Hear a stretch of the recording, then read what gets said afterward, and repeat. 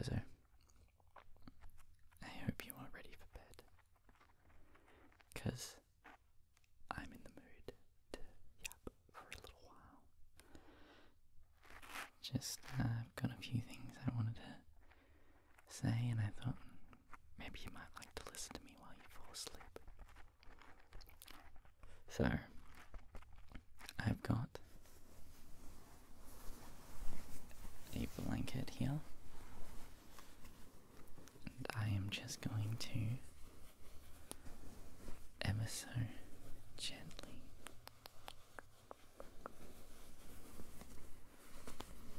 gently tuck you in. Just tuck you in.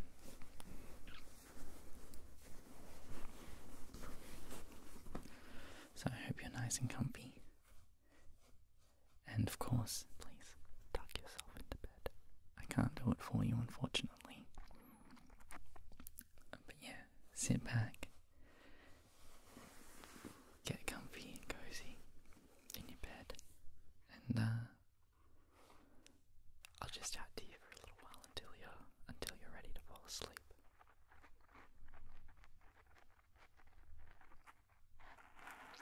I actually have, if you're okay with it, I actually have a couple of things here. I thought maybe you might like it if I just like tickled your face a little while I chatted to you as well. So I'll brush your face with sort of different objects. I have a fluffy ear pick there, and then I've got a brush, little paintbrush that I thought you might like if I just delicately brushed around the outsides of your face, as well as the fluffy little pop filter I have, which might be fun to just gently brush around.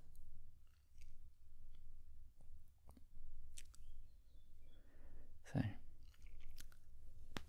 sit back or lay down, get comfy and cozy, and I'll just tell you some things that I've sort of had on my mind lately.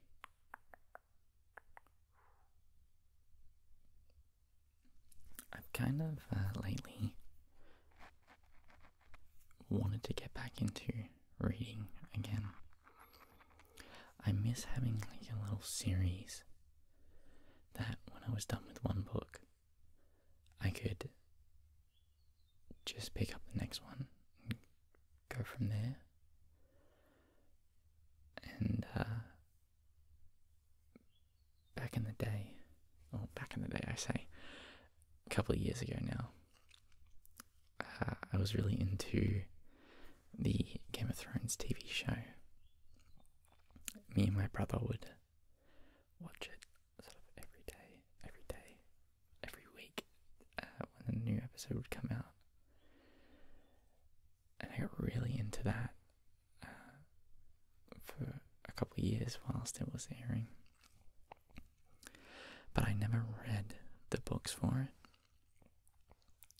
And at the time, my reasoning was, well, they're not finished yet, and I'm already watching the show.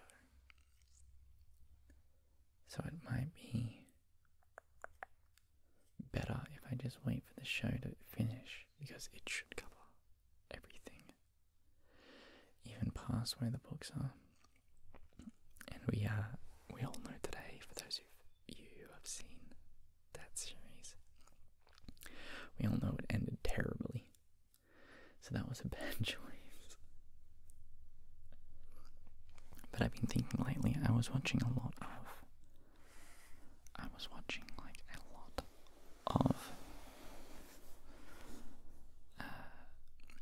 like Game of Thrones theory videos on YouTube. I was like watching videos that were discussing the differences between some of the characters in the books and some of the characters in the TV show. And it was really fascinating to me. It was really fascinating to me to watch because I'm looking for a series to read, I was thinking about picking those up. My only issue is, it's been now like 13 years since the last one, which I don't remember the name of. A Dance with Dragons, I think was the last one. But yeah, The Winds of Winter is the next book to come out, and it's been in development or in writing for years and years and years. So I didn't want to pick up a new book series.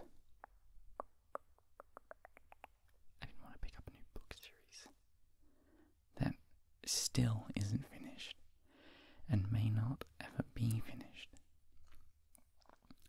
Because if The Winds of Winter has taken 13 years to still not even be released,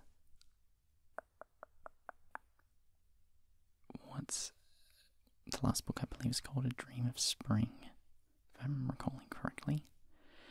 So if it took 13 years for The Winds of Winter to come out, and it's still not even out, how many more years am I going to have to wait for the last book in the series to come out? So I can't decide whether I start reading that and then just hope and pray that George R.R. Martin finally finishes the books by the time that I get done with them, which is not likely at all.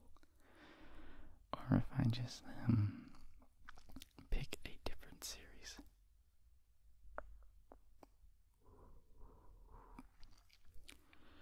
I know, I believe last time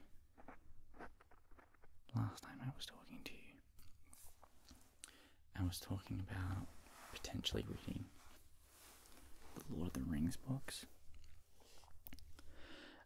That never came through. I did try reading The Hobbit. I believe it's still sitting behind me. Yeah, it is. It's still sitting behind me. I did try reading that, but it's so kid friendly. I didn't realize. I knew it was a children's book, but it just makes it reading it now seem just a little odd, because it's definitely written for kids, even though some sort of intense stuff happens in that book. But it's definitely a fun children's book. And so then reading the Lord of the Rings became more appealing to me. And I've seen the movies a long time ago now. I watched the movies a long time ago. Probably back in 2013 or 14 was the first time I ever watched those films. And I'm very sorry if you like them. I did not like them. I was not a fan of what I was watching. I think it was because, I watched them over, 3 weeks. I watched one movie each weekend. Sorry, I'm just going to swap to the paintbrush. I watched them over, 3 weekends. And they're 3 hours long each.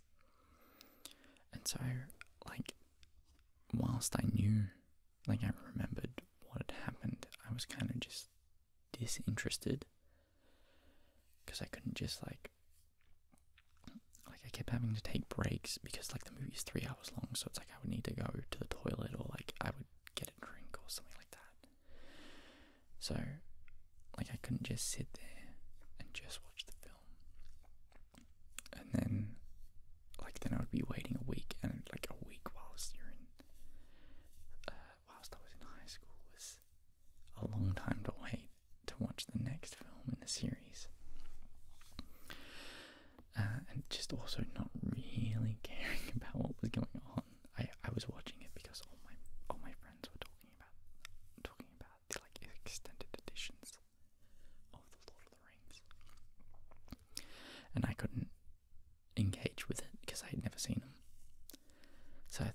I'm finally going to watch these films, but I watch them more out of obligation than like I want to watch them. It's the same reason why, like, Interstellar, a mate of mine showed me that film, and I didn't enjoy watching it because I was kind of forced to watch it. That movie is really good, but it has like a sour taste in my mouth because when I was watching it, I didn't actually want to be watching it.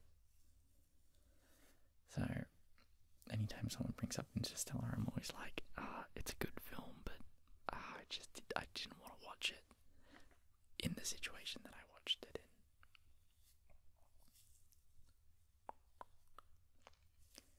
So it was sort of similar with The Lord of the Rings. It was like I wasn't forced to, but it did feel like that. So I have that sort of hang up. With those films, which makes me a little hesitant to read the books because I don't know if it's going to follow through. And everything I hear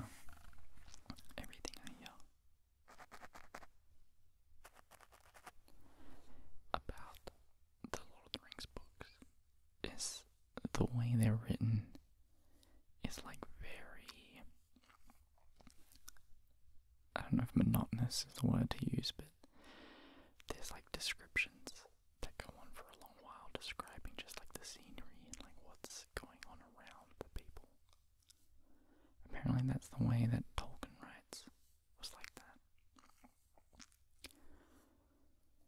And whilst I've read some very boring books before, I don't know if I would be able to get through 3 of them if I didn't like the way it was written. Because I read, it's behind me. Wait, I'm gonna turn around and look. I read, it's not behind me. I got The Hobbit and The Hitchhiker's Guide to the Galaxy.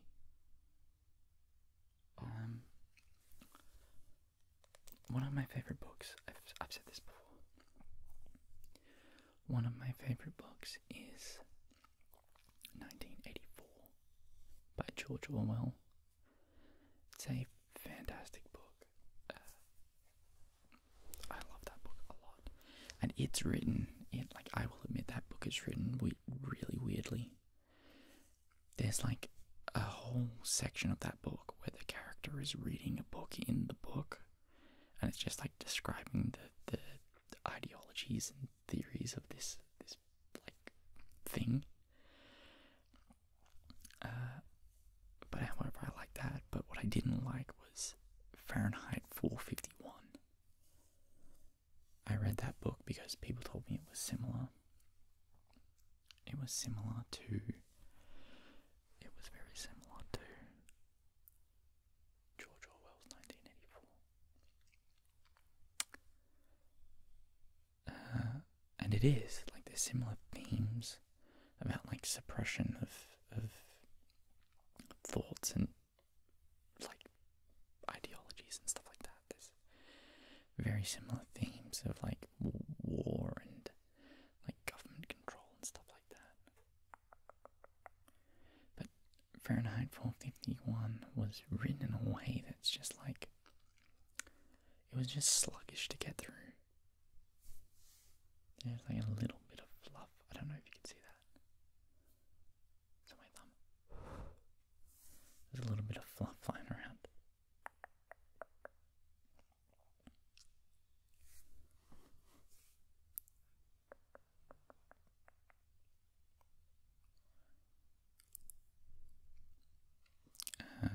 I forgot what I was saying.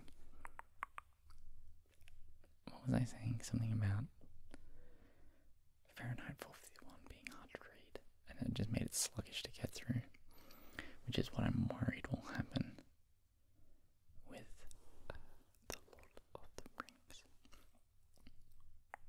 which is why I haven't read them, which is why I was thinking about reading A Song of Ice and Fire, which isn't finished, which is why I didn't want to read it. So I keep having these like little dilemmas in my brain about what I want to read next, which is really annoying because then I end up not reading anything, and then I just get bored trying to find new things to read.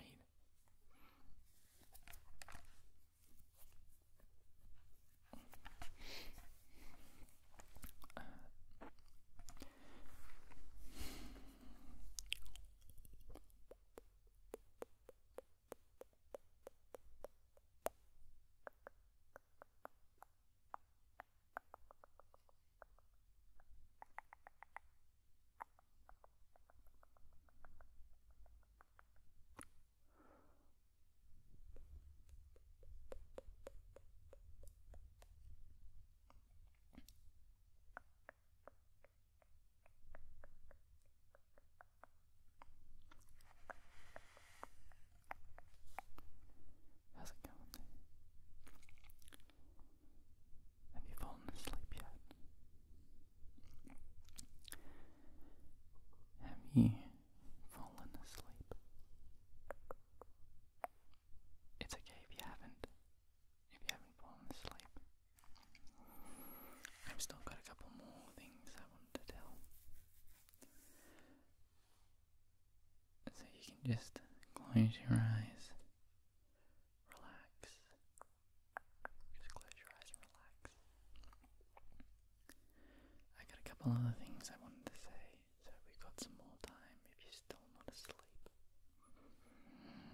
You can just quietly listen to me as I ramble on about whatever it is that I'm about to talk about.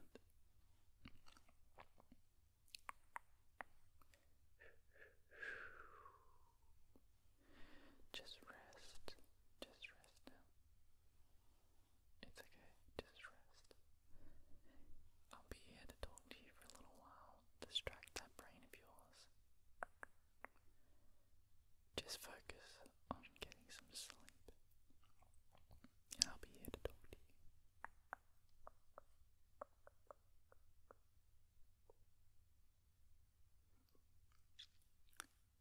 You know what's a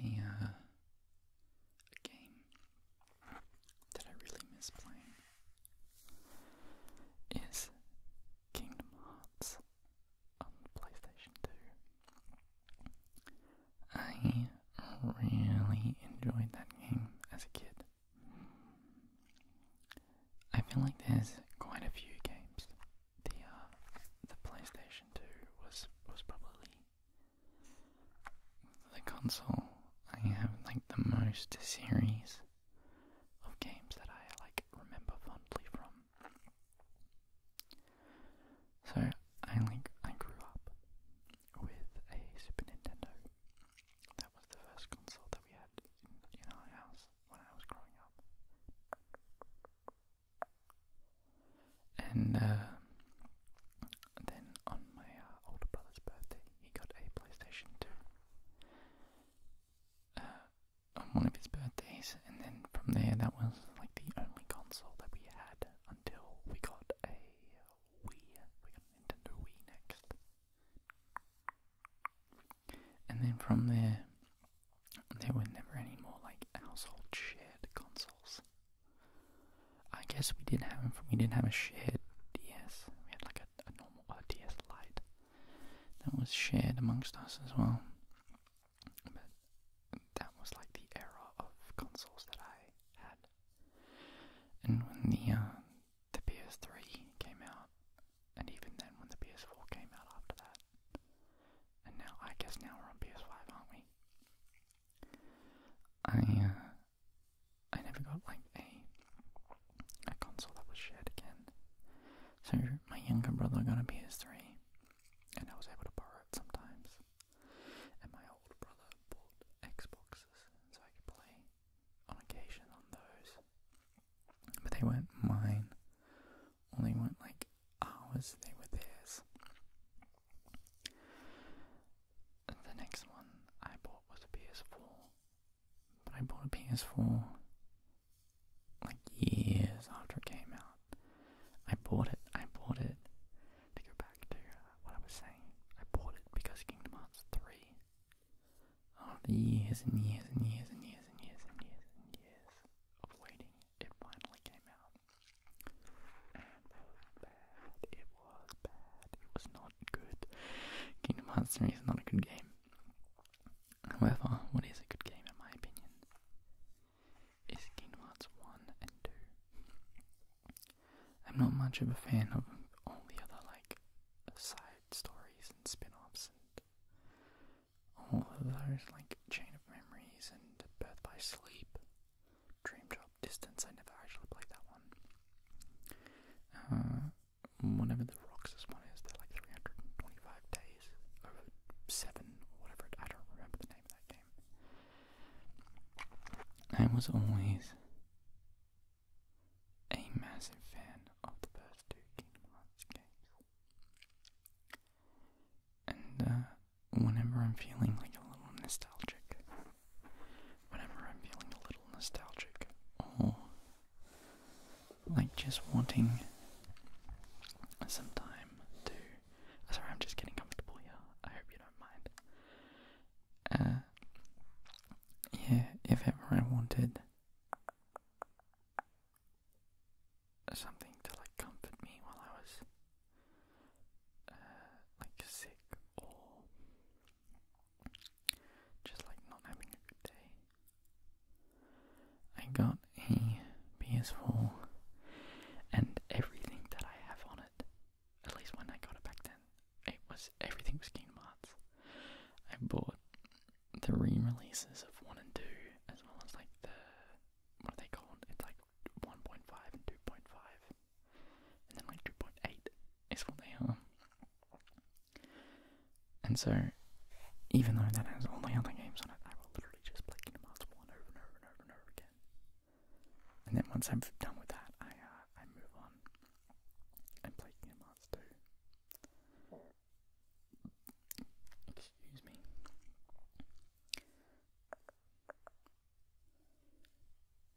It's so much fun to me. Just like the running. I should explain Kingdom Hearts to people who don't know. I should really explain Kingdom Hearts if you don't know what it is. Kingdom Hearts is basically Final Fantasy meets Disney. Is like the pitch. So imagine Square Enix. It is Square Enix. It used to be Squaresoft. Imagine Square Enix characters in Disney princess worlds. So it mixes my favourite video games, which is the Final Fantasy, specifically 7, 8 and 9, with my favourite movies to watch growing up, which was Disney movies. And you just get to like travel around the different worlds looking for your friends, fighting Heartless and having a adventure with Donald and Goofy. Very, very fun game. But it holds a really special place in my heart. And so, whenever I'm feeling like a little upset, I'll boot up a new game. And recently actually not really recently, it was like probably a year ago now, I played Kingdom Hearts 1 again. And I thought it was really cool. It's gonna make me sound like such a lame person. I 100%ed it. So I did everything. Let me preface this. I didn't 100% it. I didn't 100% it. I like 99%ed it. Because there's these like synthesized potions you can make in the game, and you need specific items from specific enemies, and it's just like hours and hours of grinding just to get like nothing useful. But I got every treasure chest. I got every like hidden, like they're called Trinity simulation. I beat every boss. I did everything. I did absolutely everything that you could, except for getting all the synthesis items.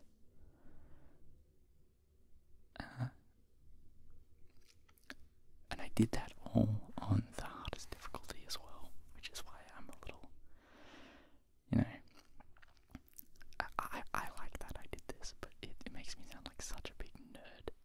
Because I'm playing a game where you're running around Disney worlds and then like fighting little like little black ant things, collecting items and having Donald and Goofy help you along the way. And you go to places like Tarzan and Alice in Wonderland, The Nightmare Before Christmas, which is probably like one of my favorite worlds. There's what else is there? There's Atlantis from The Little Mermaid. Where else would you go? One of the main places. Hercules, you have the Olympus Coliseum. There's just, all kinds of fun to be had. And so, as a kid, I spent hours of time in this game. Hours and hours. Just running around, having fun. And to know now that as like an adult that I've done everything you can do in that game, that's worth doing. That's worth doing.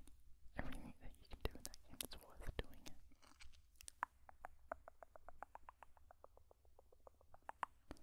Yeah, it gives me like a sense of like accomplishment, I guess.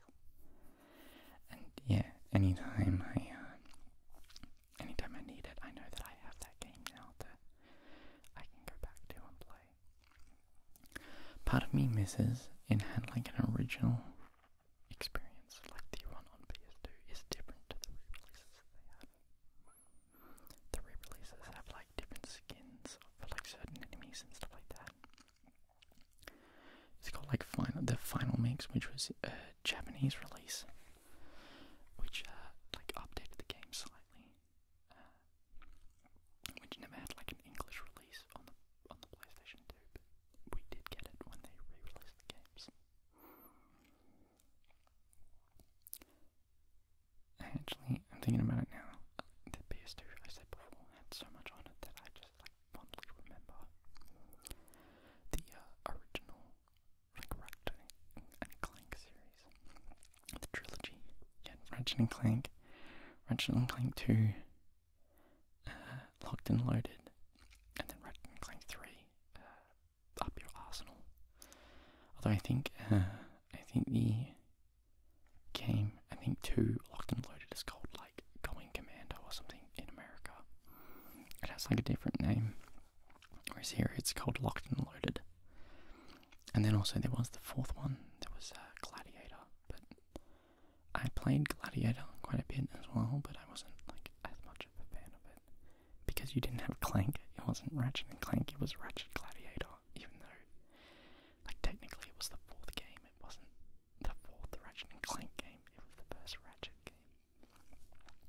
But I put so much time into the Ratchet and Clank games. We actually had a do you remember the days of like demo discs? If you know what demo discs are, like they were just these OG like thing, and they were more so like a PlayStation 1 era thing. But the PS2 still had, you could get like a demo disc from places. And yeah, we had this one demo disc that had 2 levels from the first Ratchet and Clank game. It had Metropolis, I think that's what's called, Metropolis, and Blackwater Sea, or Blackwater, whatever it is. And I just remember every weekend when I was in like primary school, I would come home from school and like wake up super early the next day, boot up the PlayStation 2, put in the demo disc, and just on repeat, play the same 2 levels in Ratchet and Clank over and over and over and over and over again, and just like explore the planets and like look at every little like nook and cranny that I could find, because it was just so much fun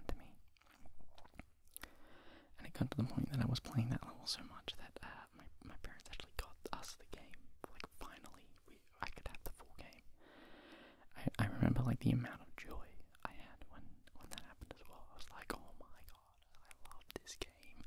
I love the 2 levels, and finally I get to like play the whole thing. And the game was also like, it was so much different to the demo disc, because obviously it's like a test. It was like a test of the. Sorry, I realised I'm not brushing your face anymore. Let me get back to doing that. It was such. It was like an old test version of the game or something like that. Obviously, like before they had fully released it, so the worlds weren't like everything that you could do in the game wasn't actually in those worlds. So I remember playing actual Ratchet and Clank for the first time, and just like the level of details, just being so excited and like discovering new things about these worlds I had explored before. It was just so, like, just a wonderful feeling.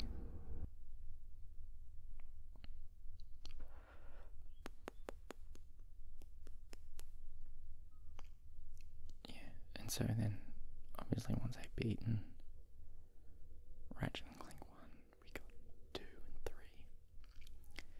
3. And whilst I consider Ratchet and Clank 1 probably my favourite of the games, I think Ratchet and Clank 3 is probably the one I played the most. I probably played the most out of Ratchet and Clank 3. Up Your Arsenal. That one, I remember just like going to town, playing all the time. Because there was so much more in that game that you could do, and there was like way more like interactivity and like hidden stuff. And like places to explore. And the story was just like cooler to me as well. Oh, and I remember discovering in 3 that there was like a specific time and a specific place you could go, and you could go to like the demo, not the demo, the like test world, where they have like a bunch of, it's like the museum of like the developers made in the game. It's so, I wish more games had things like this. On one of the worlds there was like a broken teleporter, and you could go there on a specific date, and it would activate, like if your internal clock of the PS2 was set to that date and time, it would activate and send you to this like museum, and you would be able to like walk around and look at all like this test stuff, and it was just, I really wish more games had some cool stuff like that, which is like a little behind the scenes of like what was going on and what you could do. Like there was audio logs of like the developers and their thought processes, and I remember just spending hours in that place once I knew it was a thing. I absolutely loved it, and yeah, I just wish so many more games had something like that. I miss like the creativity that developers had back in the day, and they would, put like cool things like that in their games. I guess I'm just a nostalgic guy.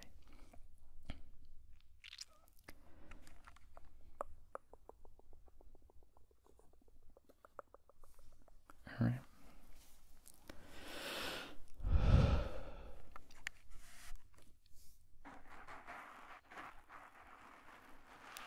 Okay, well, I hope you're sleeping well.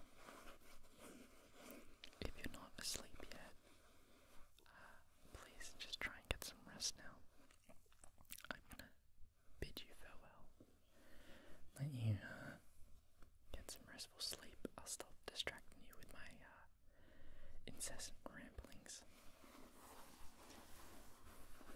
So, good night. Good night, Bozo. I hope you enjoyed me talking to you while you fell asleep.